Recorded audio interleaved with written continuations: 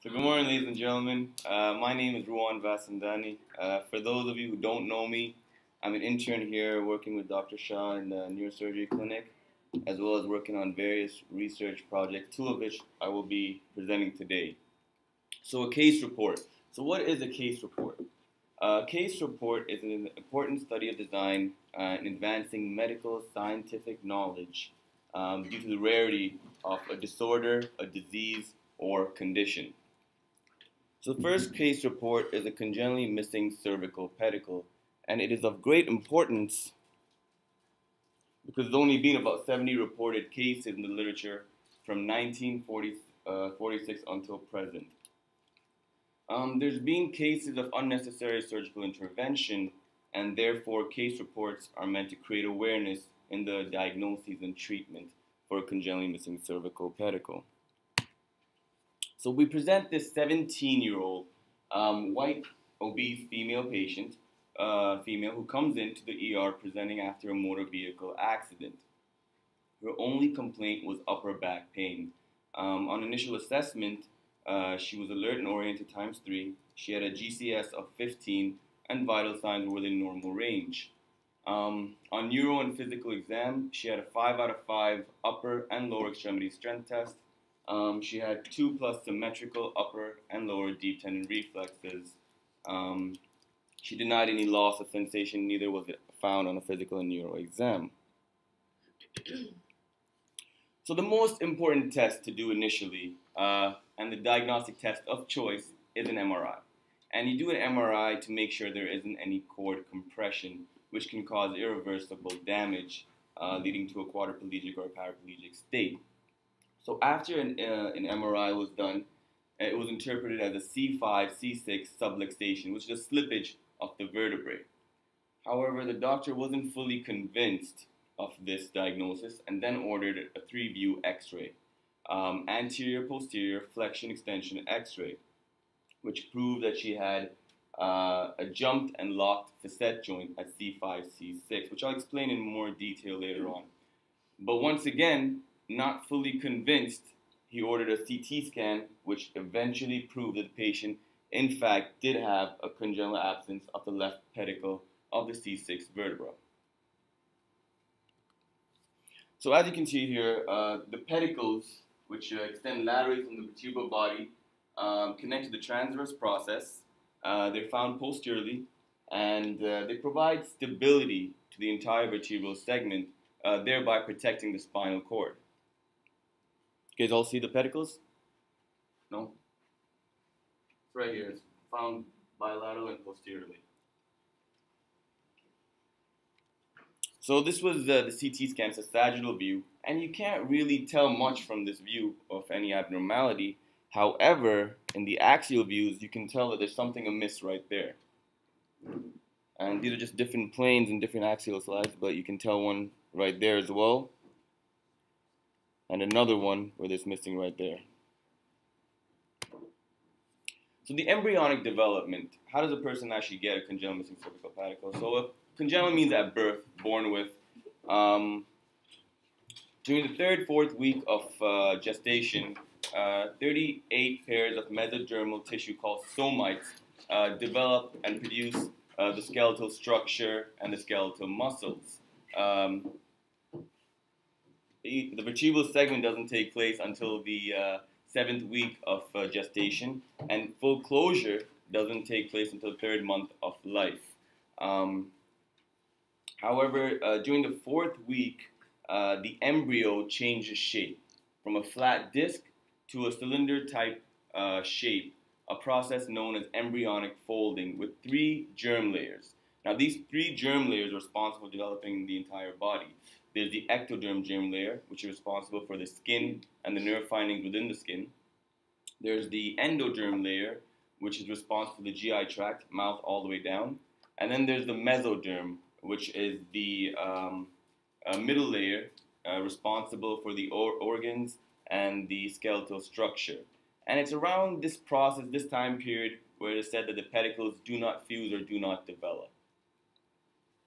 So a locked facet joint is a type of facet dislocation resulting in injury to the apophyseal joint ligaments, where the inferior articular process of the superior vertebrae jumps over the superior articular process of the inferior vertebrae, giving the image of a jumped and a locked facet.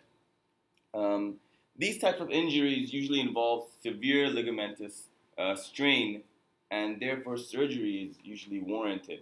Now, the problem over here is that if a person is diagnosed with a jumped and a locked facet, when in fact he has or she has a congenital missing cervical pedicle, then unnecessary surgery is indicated. And this type of injury very commonly occurs after traumatic accidents, whereby the cervical spine is flexed forcefully, causing injury.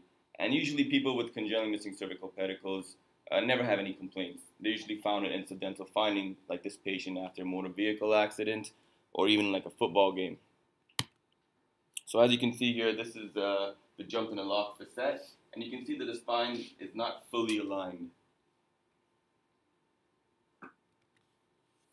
So compared to an X-ray, which detects about 60 to 80% of fractures, a CT scan has a higher specificity and sensitivity, being able to detect about 97 to 100% of fractures. Treatment differs from stabilized to non-stabilized injuries, and a congenitally missing cervical pedicle will usually fall under the treatment for a stabilized injury. If the injury consists of a fracture without subluxation, without slippage, and devoid of neurological symptoms, then treatment is conservative, consisting of a cervical collar, physical therapy, and avoidance of contact sports, which this patient was recommended. Patients with fractured pedicles are at risk for cervical spine instability and subsequent neurological deterioration, such as loss of deep tendon reflexes, loss of bowel and bladder control, loss of motor strength, loss of sensation, low blood pressure, generalized weakness, etc. So the patient who had initially a halo vest, she had that removed and was discharged home 3 days later after complete resolution of initial complaints. She was sent home with a Miami J collar and instructed to follow up within 2 weeks. When she did follow up in 2 weeks, we removed the cervical collar. She had great range of motion. However, she was instructed not to follow her current weight training routine of benching 200 pounds and squatting 200 pounds. As well, she was recommended not to continue with her wrestling team, just for precautionary measures rather than, anything solid. So in conclusion, a congenitally missing cervical pedicle may be confused for a jumped and a locked facet, which may lead to unnecessary surgery, and therefore X-rays, CT scans, and MRIs must be obtained before a final diagnosis. The lifelong limitations for contact sports are more precautionary rather than absolute, owing to the lack of research regarding the absence of a congenitally missing cervical pedicle. There was another case report where a football player suffered a blow to the cervical spine and subsequently found to have a congenitally missing cervical pedicle. However, he returned to playing football 6 weeks after having physical therapy with close monitoring. There's this player that Dr. Shaw always mentions, Peyton Manning. I don't watch football, but he supposedly had a fusion surgery and then went back to playing football. In a sports science video, it is said that a football player can hit you with about 1,000 pounds of force. So it's quite dangerous to actually go back to playing football. So the next case report is gout in the thoracic spine. Now, having gout is not really rare, but having gout in the spine is. And it's of great importance because the first reported case was in the 1950s and less than 120 reported cases till date. And usually if a patient has a present medical history of gout and complains of back pain, this should be part of your differential diagnosis. So the clinical presentation, we have this 34-year-old white male who presented to ER after an episode of sudden onset of leg weakness that progressed to a paraplegic state. On exam, he had 5 out of 5 upper extremity test, strength test. However, he was barely able to move his legs off the table. He was then rushed for an MRI. Once again, the initial test of choice is an MRI to make sure there isn't any cord compression. However, this third patient had this lesion centered posteriorly at the T9 level, causing severe cord compression. So as you can see here, this is a two-weighted MRI. I don't know if you guys can see it very clearly. No? Sorry. Oh, so wait. So, there it is. Yeah, T2 weighted MRI image, side view, and I'm sorry about that. Well, right here there's a compression, right around here, and it's clearly identified on this next side, right in the middle. Sorry about that. And over here as well, right in the top, there's a lot of cord compression.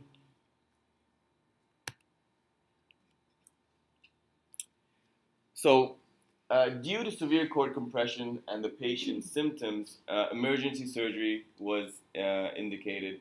Levels of T7, T8, T9, and T10 laminectomies were performed for the removal of the extradural lesions. However, during surgery, copious amounts of homogeneous white crystal-type material was found. When sent to pathology, cytological and histological tests revealed the classic needle-shaped crystals with negative bifringence on polarized light, consistent with gout. It took approximately, now the fear before the operation was that the patient might not be able to walk again with the severe cord compression. However, it took about 4 weeks of recovery time, from learning to stand in the first week to using a walker in the second and third weeks, and then finally being able to walk without support in the fourth week. So the patient denied any family history of gout or prior episodes of mid-back pain.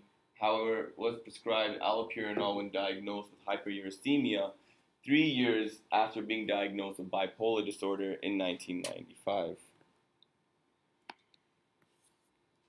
So what is gout? So gout is a very painful disease when high uric acid in the body goes to the joints and develops crystals.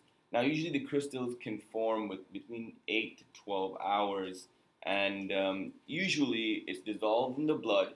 It goes to your kidneys where it's excreted in the urine.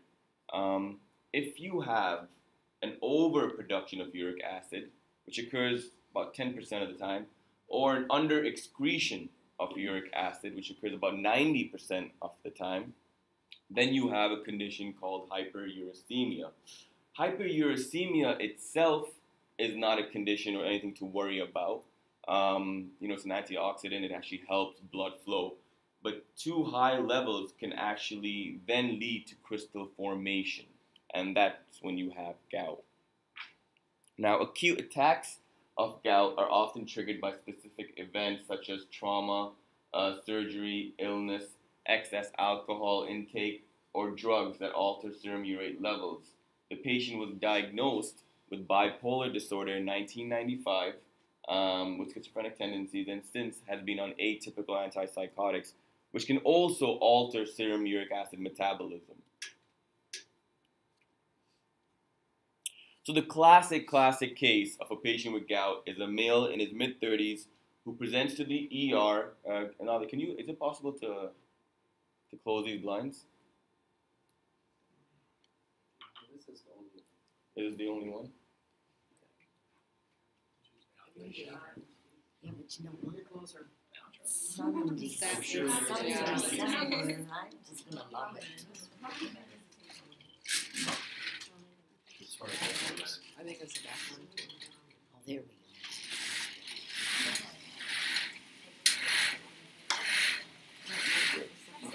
go.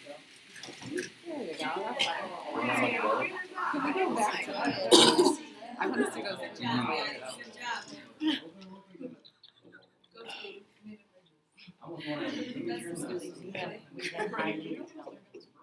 Thank you. It's classic case. So classic case is a male in his mid-30s who presents to the ER after with big toe pain after a night of binge drinking. This condition is called podagra, which is gout in the base of the big toe, the metatarsophalangeal joint, and it presents. It's the initial manifestation of 50% of the people with gout. So your body kind of prioritizes what acid to get rid of first. The stronger the acid will be the number one priority. Alcohol is metabolized to lactic acid, which is a stronger acid compared to uric acid. So the body will try to get rid of that first, leaving uric acid levels to build up. And then, like I said before, it doesn't take very long for crystal formation to occur. 8 to 12 hours, the patient or the guy wakes up and he has this toe. So increased adiposity and insulin resistance syndrome can also alter uric acid levels. The more adipose tissue you have, the more fat you have, the more of leptin, which is the hunger inhibiting hormone you have, which actually also disrupts the metabolism of uric acid. Insulin resistance syndrome as well. When you have exogenous insulin, that can also alter the metabolism of uric acid. According to the Food and Drug Administration, clozapine, risperidone, and valproate, all of these which were prescribed to the patient have a possible side effect of hyperuricemia, as reported by patients from the years 2004 to 2012. So in a data analysis of 113 patients with gout in the spine, 28 of them had gout in the spine as the initial manifestation. Like I mentioned earlier, 50% of all patients with gout will have the big toe as the initial manifestation. Of these 113 patients, 66 had gout in the lumbar region, 28 had gout in the cervical region, and 24 had gout in the thoracic region. 88 patients of the 113 complained of neurological symptoms, radiculopathy being the most common. And only 23 patients complained of solely back pain. So tophus gout doesn't present a characteristic image on imaging, and that's why it's very difficult to differentiate it from other lesions such as meningiomas, tumors, infections, or even abscesses. So a retrospective study was done in which 64 patients with gout had CT scans of their spine, and was found 14%, about 9 patients presented with features of spinal gout.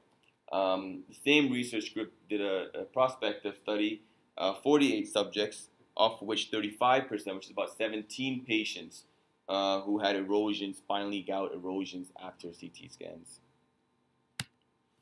So in conclusion, patients with gout in the thoracic spine can have MR imaging, giving the appearance of metastasis and tumors such as meningiomas. Tophus gout should be part of the differential diagnosis in patients who have imaging showing cord compression and with the present medical history of gout. Gout is also an extremely rare side effect of atypical antipsychotic medication and extremely unusual in the spinal column.